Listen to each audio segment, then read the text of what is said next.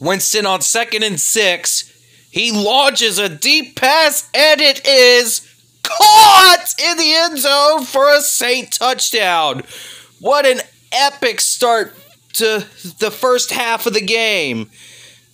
Now, aside from that, we have a flag, but however, that was a pretty good start.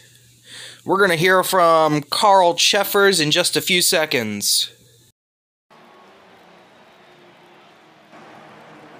Pass interference, number 32, defense, penalties declined. Results of the play, touchdown. This is how Jameis Winston gets things started.